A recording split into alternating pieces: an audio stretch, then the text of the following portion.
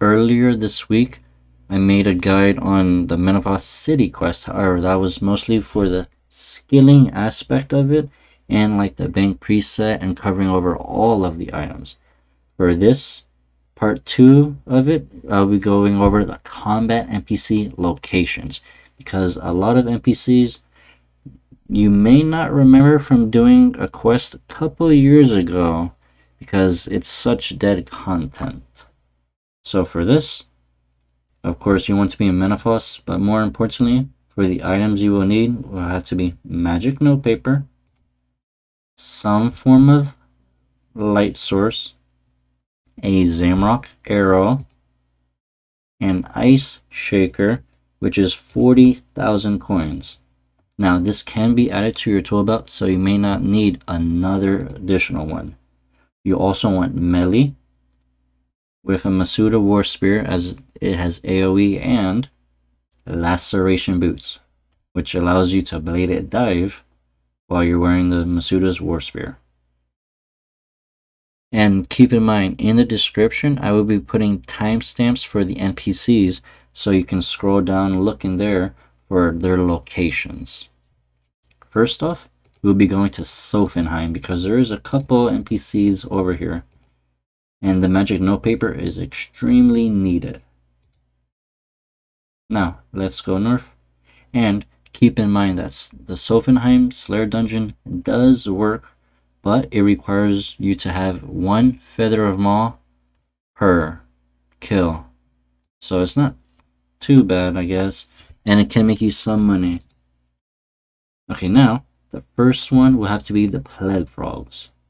And again, this is in Sophenheim at the, I want to say the middle-ish area at the at the west wall. So it's not when you go upstairs going down to the Sophenheim Slayer dungeon.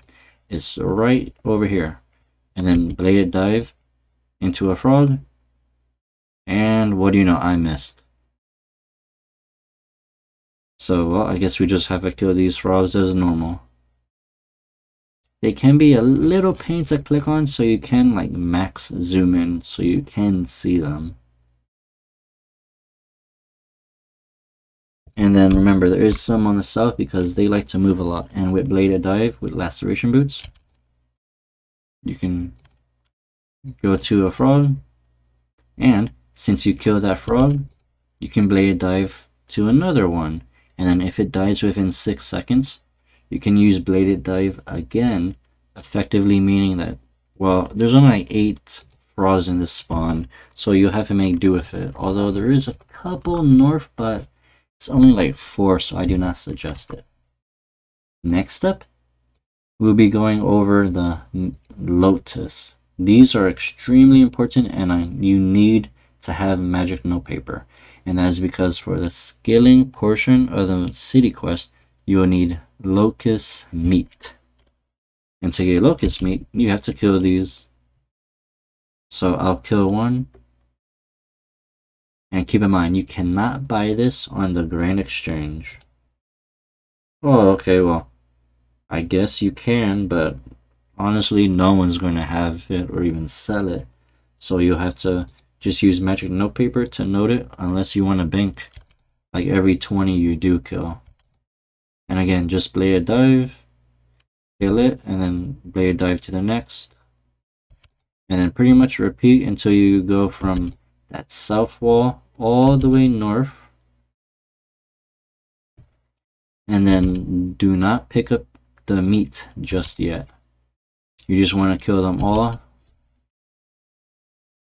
And then just pretty much travel. Bladed dive makes this so easy because of the travel. And it's like an AoE. Now once you're here, you need to have area loot and then just start killing them again while picking up the loot as you go from like bladed dive.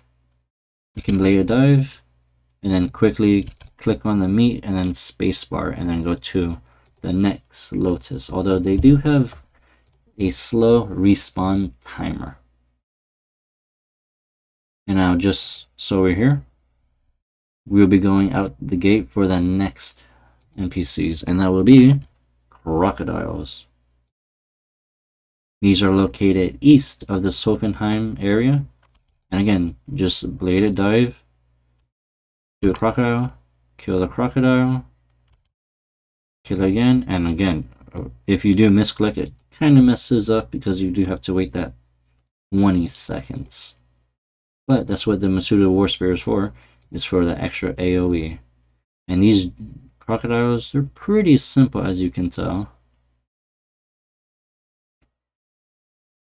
Now, since we went over here, continue to go east.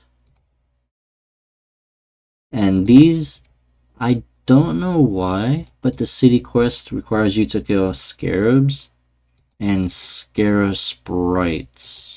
They're pretty much the exact same thing. It's just some are a Lancer, some are Rangers, some are just normal Locusts. But you want to go to the swamp where I'm at right here, and then stand in this exact tile. So 1 square south of the southeastern corner.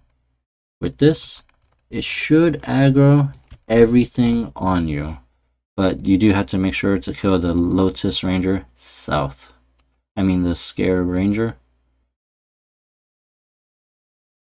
And then go back to your spot. And now everything should spawn near you. And then these Lotus, yep, there we go. I was gonna say everything should kind of just aggro on you. Although I'm not sure why these 2 Lotus aren't. But this is the tile that's needed to AFK it. And then, of course, you could just manually click those 2, but I mean, they kind of have a fast respawn timer, which I found pretty interesting among one of the few NPCs for the city quest. And again, this is both for the Scarab task and the Scarabraris. Now, we'll be going over Mummies. So just from the swamp, climb up the fallen pillar.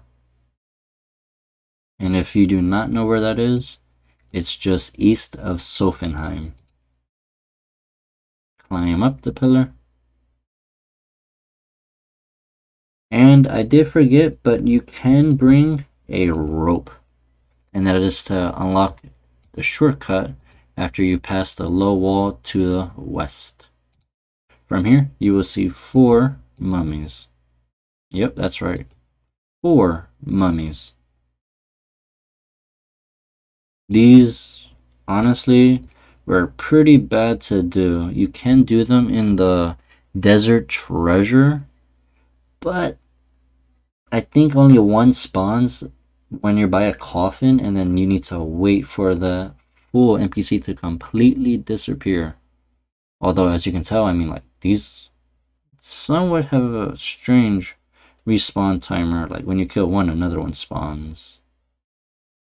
And keep in mind that this south mummy, for whatever reason, he can go south, and he can get stuck, so you'll end up killing the 3 or 4. And then the shortcut that you can add rope to is just north. It's on this little ledge looking thing, which we'll use now to go to the next location. Next up, we will be killing vultures. For here, you'll kind of want to go to Gower Dungeon 2, but you want to go west. And again, I will show this on the mini-map right here. So again, it's southwest of the heart and then northwest of the agility pyramid. And it even says vultures on the screen. Now, I don't know why it says vultures, because there's only 3. But a good thing is, well, if you don't mind a little bit of running, if you surge again, and blade dive to a vulture, there's 3 more spawns. And since you did just use blade dive on that last hit, you can blade dive again to it and kill them. Keep in mind, these do have a rare chance of dropping the vulture egg, which does unlock the vulture pet. And then just go east, surge twice, And then you have to wait for the 3 vultures to respawn again. And you go back and forth, killing a total of 6 at a time. The next one, we pretty much passed it, and that is the Crocodiles. And again, you can kill them at the other spot, but this is also another good spot, which is just north of Sophenheim. Next up, we will be doing some Menaphite Thugs. So make your way to Balabanich. And of course, if you do have 99 Slayer, you can teleport to option 5, I believe, for Simona to go there. And then once you're in Balabanich, you want to make your way to the purple tent, which is just in the southwest section of the area. For here, again, you can bladed dive or AoE and kill these 5 or 6 Menaphite guards, thugs, open the building to the north, and then kill the 2 inside. And then again, this is a weird thing I noticed, but like as soon as you kill one, another will instantly spawn. If you wait, it won't respawn. So I'm not sure if this is like a bug or something, but I mean, again, no one kills this just because to kill it. It's not even good experience either. Now, next up, you want to teleport to Narda, because we'll be going for the desert snakes. And keep in mind, this does require a light source, and you will need to have completed or gone through the quest Spirits of the Alid. And then from Narda, you want to go west into this crevice. If you have not done the quest, you will actually need a rope and then use it on this crevice. And again, it's on the screen right now where it's located. Climb down. And then again, zoom in, because these are kind of painful to click on, but Blade Dive kind of makes this a little bit easier if you can click on them. And then, I mean, these are extremely quick, as you can tell. And there's so many that even with a little bit of slow respawn timer, it kind of does make up for it. And now, let's go back up. And I'll teleport to Narda. Next up, we will be doing the Desert Lizards, which does require you to have an ice shaker on your tool belt. And then just from Narda, you want to go run all the way north. Once you see the fairy ring, that means you're almost at the spot. You'll actually want to go directly north of it. And I really hope you have the Slayer technique learned. If not, you'll need to right click, cool off each one, which is no fun, especially if you're doing Blade Dive. To kill like 3 or 4 at once, I mean, you can't really do that. And then there is even more spawns to the north, as you can see. The only thing these can drop is the light mystic gloves, I'm pretty sure, which for some reason they are like 70k.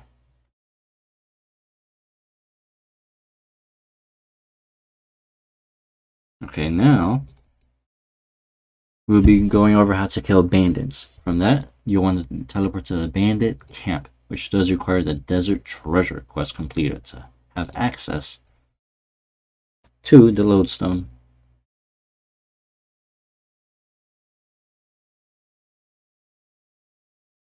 From the lodestone, you'll want to run west. Keep in mind, this is what the Zamrock arrow is for. Now, I'll show you what happens when you wear the Zamrock arrow. The bandit will automatically attack you. And the method for this is to just go west into the pub where, well, I mean, there's someone here already, but you want to stand right where he is, or one tile north, and or possibly right here, so you can aggro the 2 to 3 that are outside. And I mean, this is a very easy task to do. It's super quick. Next up, you want to run north from the bandit camp, and you'll kind of want to go a little northwest. For here, you will see a camel. Well, it's not really a camel. It's a Ugthankis or something.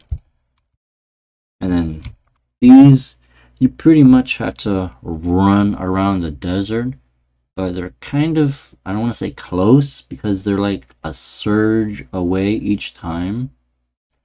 But like right here, there's 3 nearby, so I mean, they're kind of close, but it doesn't allow you to kind of run a lot. Ooh, hey look, another penguin. Oh, okay. And I mean, that's about it.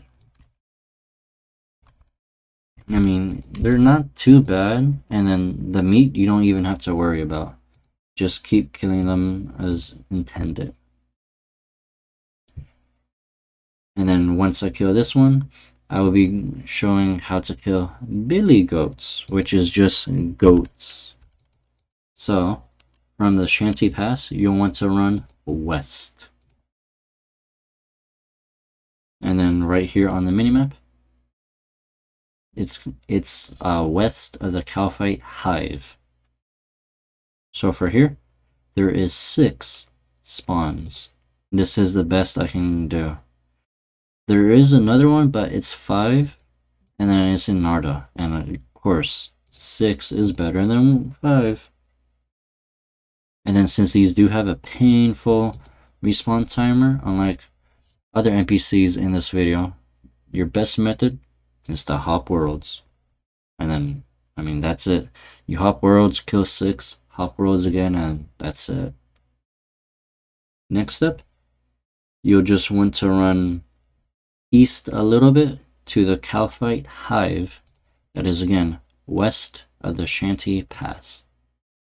Enter the tunnel. Now you may need a rope. I'm not too sure about that.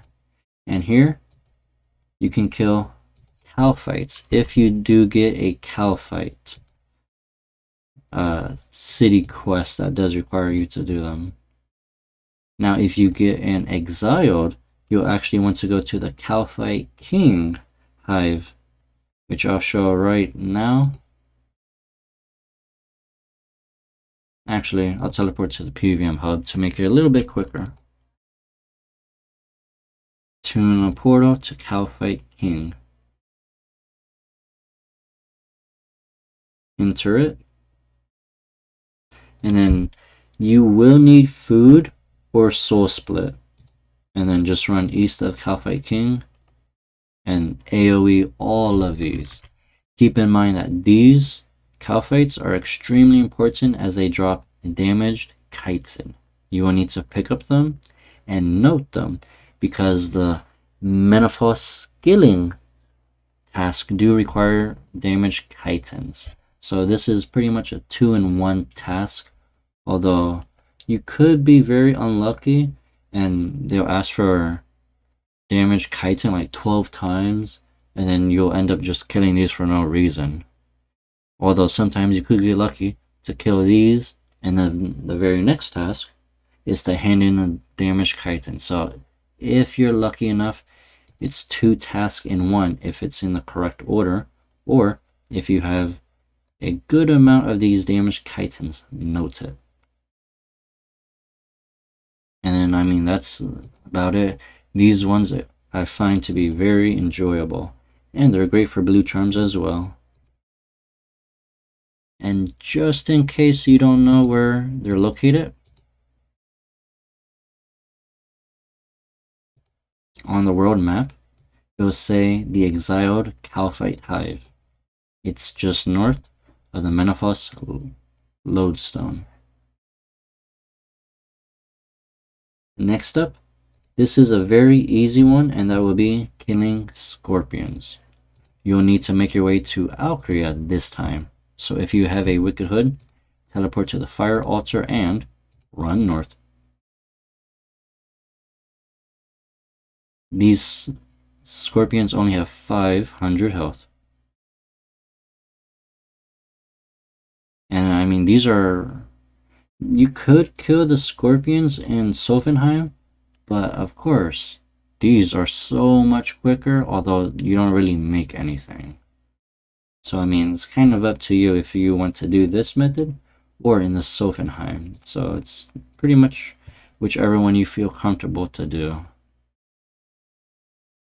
Next up,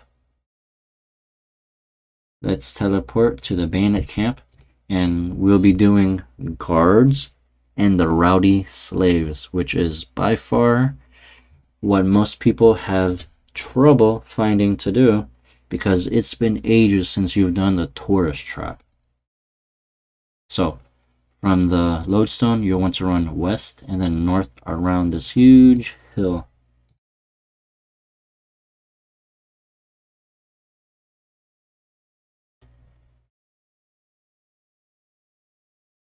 Once you're around the hill, you want to go east.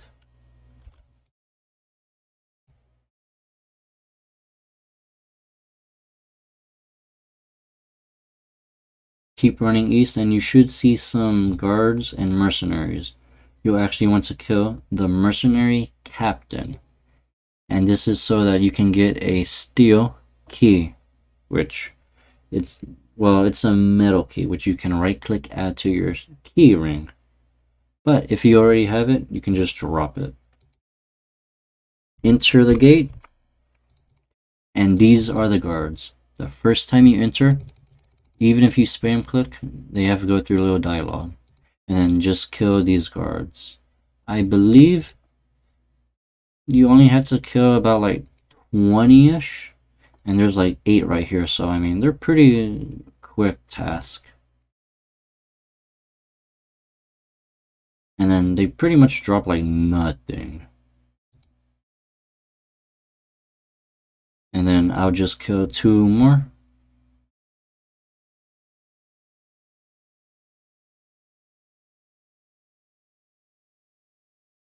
And then this is the part that I'm pretty sure a large amount of people will not know, and that is to kill the rowdy rascals.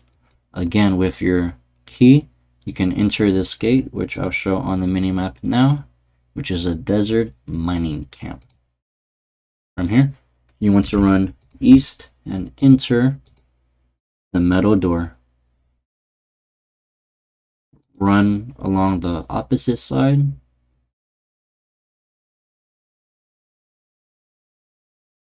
Now, a very good thing I kind of like how they did is, I think you only need to kill a maximum of, I think, 4 or 5 of these rowdy slaves, because they have a terrible respawn time. And what's even worse than the bad respawn time? There is only one. So we kill him. And I suppose if you want the slave shirt, robe, and boots, you can get it from him. And then let's hop worlds. Since, again, there's only one NPC there, so you have to hop worlds unless you don't mind waiting. You find him again and kill him again.